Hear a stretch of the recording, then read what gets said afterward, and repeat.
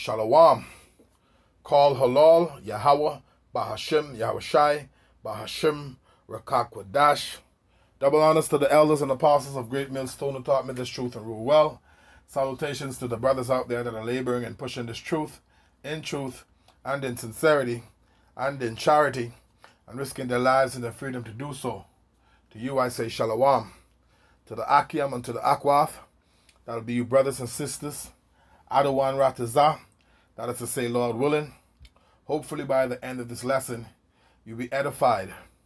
This is your brother Amawan Ibad, back again with another lesson to the spirit and power of Yahweh, Bahashim Yahushai, to feed the lambs of Yahweh, Yahushai, as commanded. And this lesson I'm going to be going into today, I'm going to call it, Be Ready Always for the Return of Our Lord. Okay? Be ready always for the return of our Lord. And, the reason why you have to be ready always is because, no man know the hour in which the Lord cometh. Okay?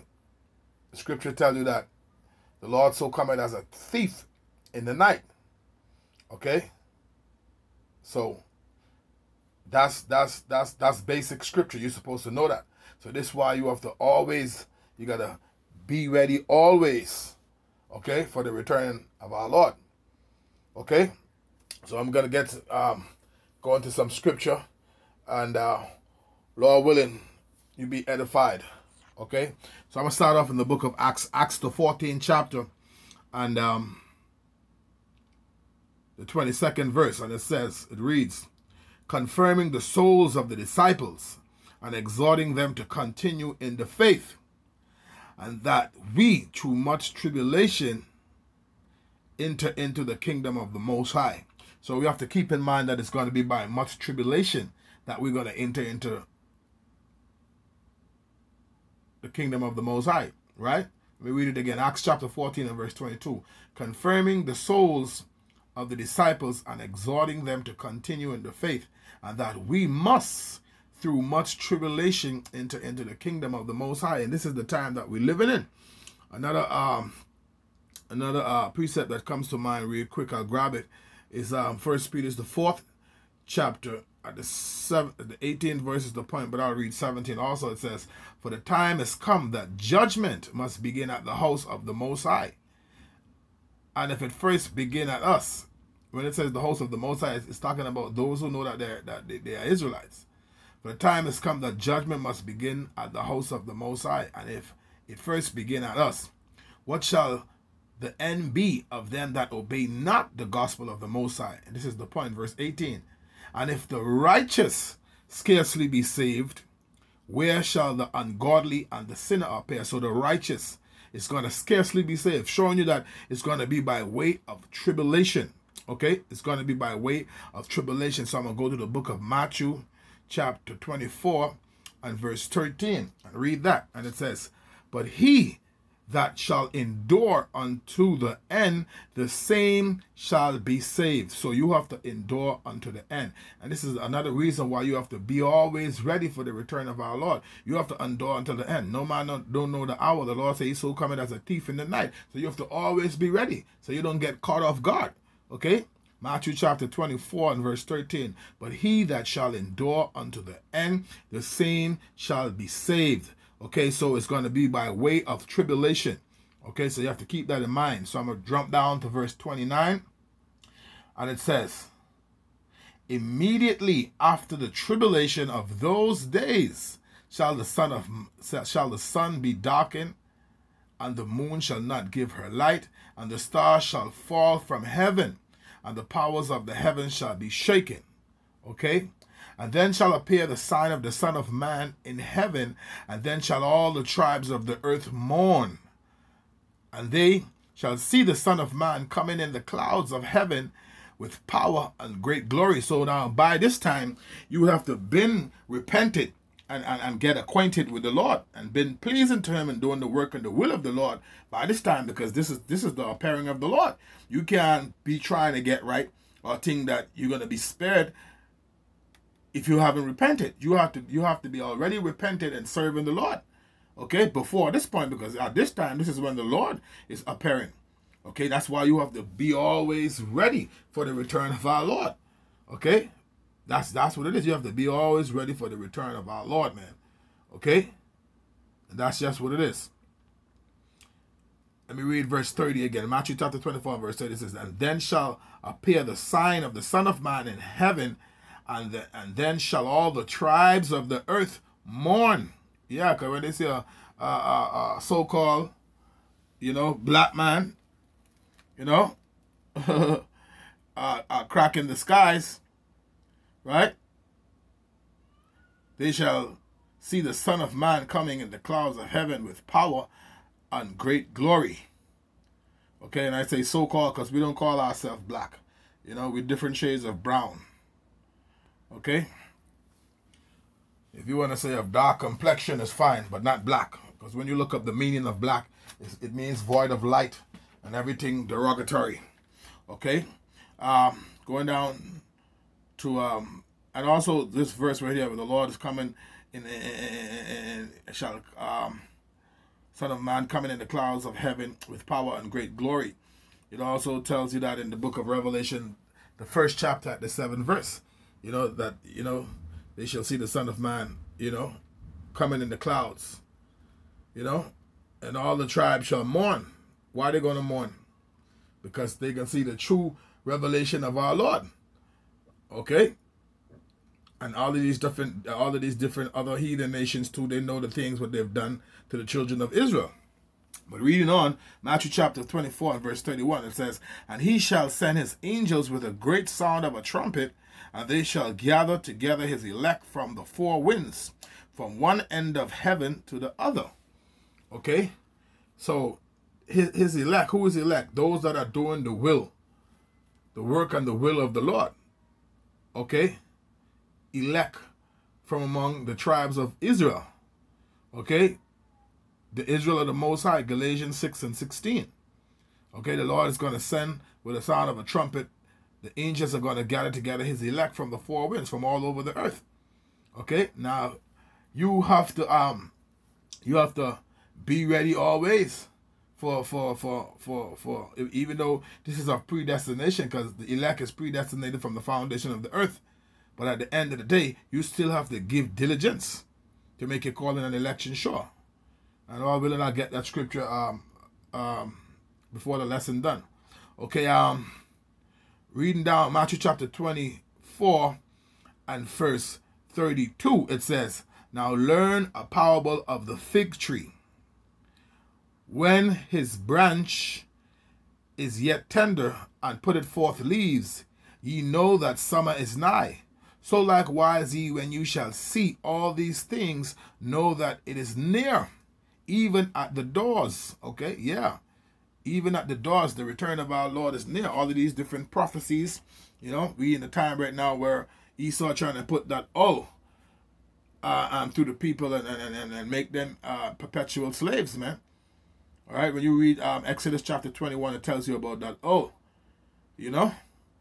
The Bible speaks about it in Revelation, the 13th chapter, also at the 16th verse going down. And he calls it all both great and small, free and poor, rich and free and bond, rich and poor.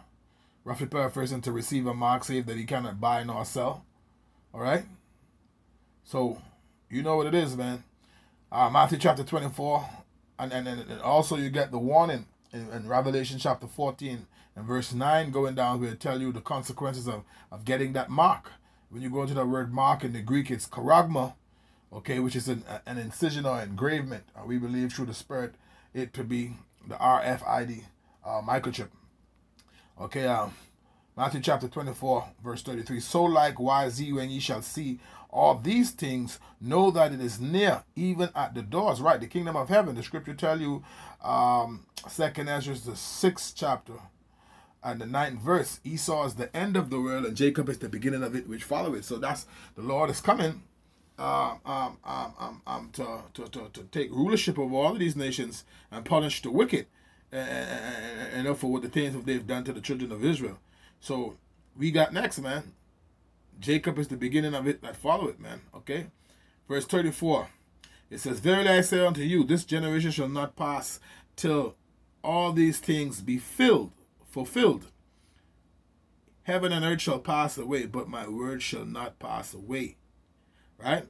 So, be always ready for the return of our Lord. Matthew chapter 24 and verse 36, it says, but the day and hour knoweth no man. Okay? No man.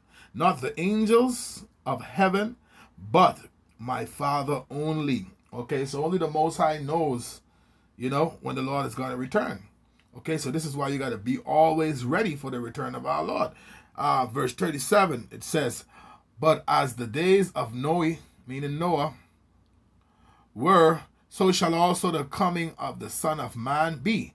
For as in the days that were before the flood, they were eating and drinking, marrying and giving in marriage, until the day that Noah entered into the ark, and knew not until the flood came and took them all away. So shall also the coming of the Son of Man be. Then shall two be in the field, the one shall be taken, and the other left. Okay? Two women shall be grinding at the mill, and the one shall be taken, and the other left. Verse 42. Remember, the title of this lesson, be always ready for the return of our Lord. Verse 42, Matthew chapter 24 and verse 42, it says, watch therefore, for ye know not what hour your Lord do come. Okay, so this is how you got to watch and be ready always. Okay, verse 43, it says, but know this, that if the good man of the house had known in what watch the thief would come, he would have watched and would not have suffered his house to be broken up. So you got to stay on your watch, man. The Lord told us to watch. Okay, verse 44, therefore be ye also ready. Be always ready for the return of our Lord. Matthew chapter 24 and verse 44, therefore be ye also ready, for in such an hour as ye think not the Son of Man cometh. Okay, so you have to be on your watch, man. Verse 45, who then is a faithful and wise servant, whom his Lord had made ruler over his household, to give them meat in due season? Blessed is that servant whom his Lord, when he cometh, shall find so doing. And yes, what you want to be found in good grace with the Lord, man. So you have to be pleasing unto the Lord and doing his work and his will. Okay, giving diligence. Okay, once again, I'm gonna get that scripture before we close out, Lord willing. Verse 47. Verily I say unto you, that he shall make him ruler over all his goods. And if that evil servant shall say in his heart, my Lord delayed his coming, and shall begin to smite his fellow servants, and to eat and drink with the drunken, the Lord of that servant shall come in a day when he looketh not for him, and in an hour that he is not aware of. Okay? And shall cut him asunder, and appoint him his portion with the hypocrites. There shall be weeping and gnashing of teeth. That's right. So that's why the scriptures say be careful with the cares of this world, so that day doesn't come upon you unaware. So you can't be all tangled up into this world that day come upon you and catch you unawares, man. You got to be careful. It's a balance to everything. So you have to make sure you put balance, man.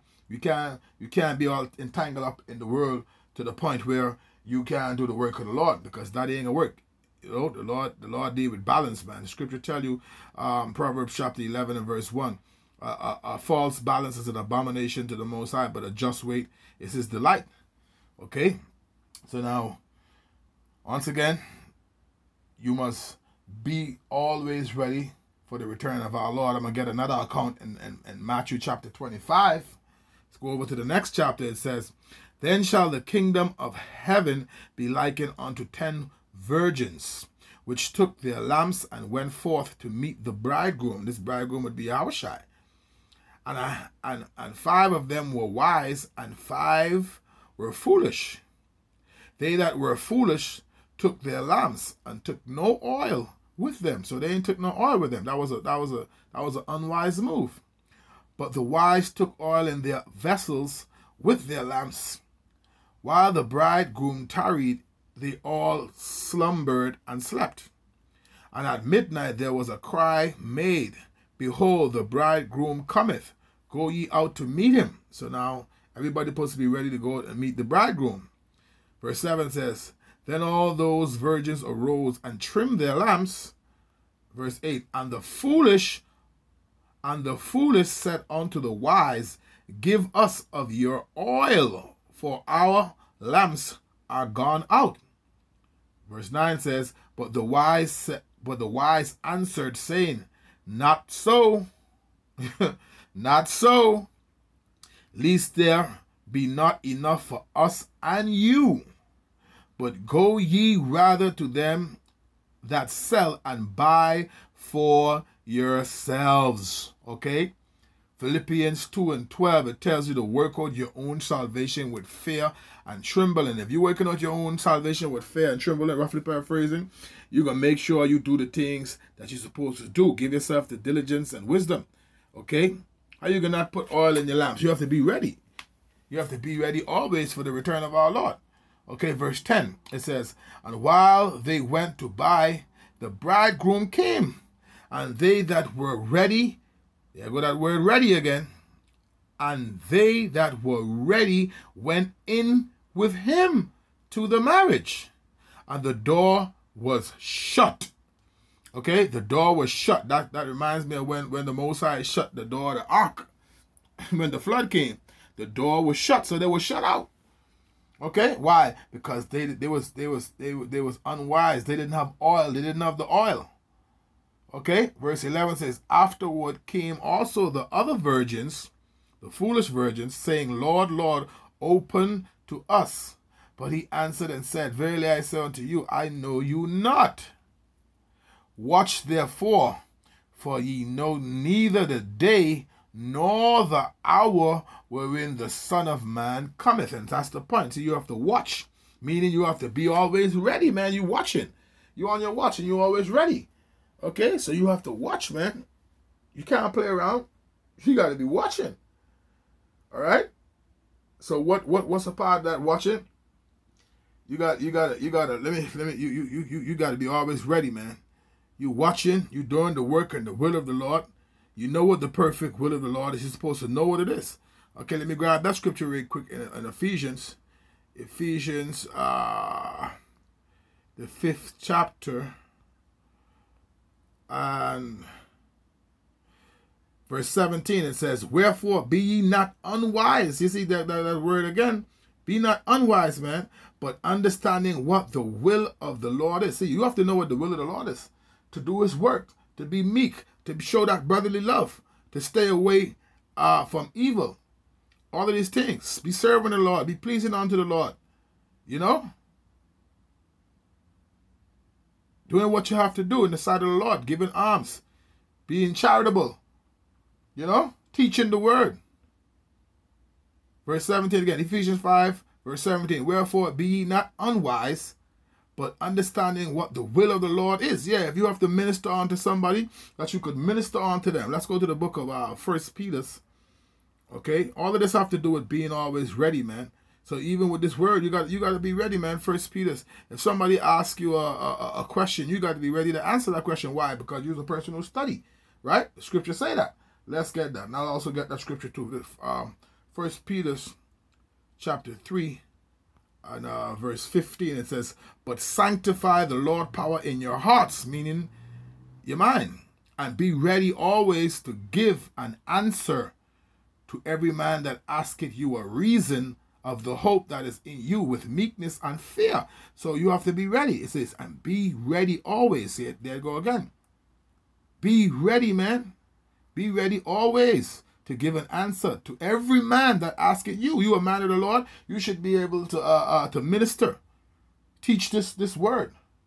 You know, but how are you going to do that? By giving diligence. Okay, let's grab what you got to do. The scripture say to eat this roll. eat this roll. Okay, Ezekiel 3:17 also tell you, Son of man, I've made thee a watchman unto the house of Israel. Therefore, hear the words of my mouth, and give them warning from me. Okay, so this is 2 Timothy chapter 2 and verse 15. This is what you got to do to be always ready to minister unto our people. You know, the Lord sent us out on the highways and the byways, the hedges, the chief place of concourse, to talk to the children of Israel and to tell the other nations their judgments. Okay, 2 Timothy chapter 2 and verse 15, it says, study to show thyself approved unto the Most High. You have to do this. This is a part of the work. This, how you going to teach somebody if you don't know? It says, study to show thyself approved unto the Most High, a workman that needeth not to be ashamed, rightly dividing the word of truth. So you got to study to show yourself approved. That's a part of being always ready to give an answer, as we just read 1 Peter chapter 3 and verse 15. That's how you're going to always be ready to give an answer, because you already study to show yourself approved unto the Most High. Okay? All right? The scriptures tell you that we have an unction. We have an unction from the Lord. Roughly paraphrasing. We are anointed with this word, man. You know, a lot of people read the scriptures, but the Spirit ain't rested upon them. Okay? Another scripture we could go to is, what's that? 2 Peter's, the first chapter, the 10th verse, because you got to give diligence, man. You know, you got to give diligence. This is 2 Peter chapter 1 and verse 10. It says, wherefore the rather, brethren, give diligence to make your calling and election sure. For if ye do these things, ye shall never fail. Okay, so this is a part of being always ready, by giving diligence, man. You have to give diligence. You got to do the work. You got to eat the roll. You got to stay reading, stay in scripture, be knowledgeable. You know, the scripture says to be not ignorant in any matter, small or great, man. You know, be not ignorant in any matter, small or great. So this is how you're going to, you know, not be ignorant, by studying, by learning, reading, giving tendance to reading. The scripture say to search the scriptures, man. All right? Search the scriptures. This is what you have to do. Okay? What's that? St. John, the 5th chapter, I believe, at the 39th verse. See if I can get that real quick. St. John, the 5th chapter. Yeah, it says, search the scriptures, for in them ye think ye have eternal life, and they are they which testify of me. Okay? Right? Which in the testimony of our Lord is the spirit of prophecy. Okay? The testimony of our Lord is the spirit of prophecy. It tells you that in Revelation, the 19th chapter, at the 10th verse. Okay, so I'm going to get one more scripture after that, and I'm going to get ready to close out. But you got to always be ready, man, for the return of our Lord. It says, this is the angel when he came to John the Revelator. It says, and I fell at his feet to worship him, and he said unto me, see thou do it not. I am thy fellow servant of thy brethren that have the testimony of Yahushai. Worship the Most High, for the testimony of Yahushai is the spirit of prophecy, man. And that's what we have to seek out. We have to seek out the ancient. That's why I was saying you got to give yourself over to diligence, man. When you read Ecclesiasticus, otherwise known as Sirach, the 39th chapter, it tells you that the first verse, it says, but he that giveth his mind. Okay, this is how you're going to have that diligence, man. Okay, the scripture tell you, Isaiah chapter 33 and verse 6, and wisdom and knowledge shall be the stability of thy time, and strength of salvation. The fear of the Lord is his treasure. That wisdom, the scripture tell you, wisdom of Solomon chapter 7 and verse 28, the Most High loveth none than him who dwells with wisdom. This is how you're going to be ready to teach. Okay?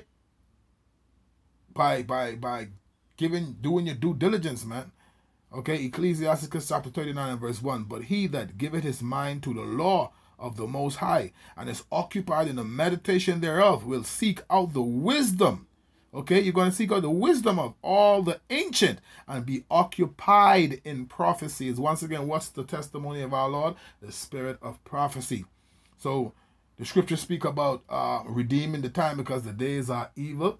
Meaning, say, every chance you get, you're supposed to be into this word. The scripture tells you in 2 Peter chapter 3, all right, it tells you that the earth is going to melt with fervent heat. knowing that this is going to happen, what conversation you should be in all holy conversation. You should be speaking about these prophecies, man. Being ready always for the return of our Lord, knowing what's going to happen, knowing how to discern good and bad.